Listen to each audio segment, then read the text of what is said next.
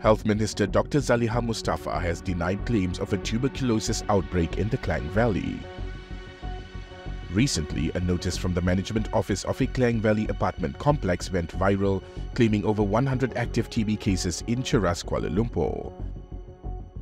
However, Zaliha said that the disease is under control, with the ministry continuously monitoring its spread in the Klang Valley. She urged the public to stop spreading unverified information that could cause panic and acquire updates from the MySejahtera application.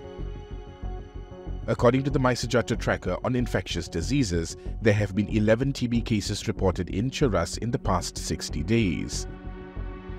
However, Zaliha encouraged those displaying symptoms of TB to receive treatment.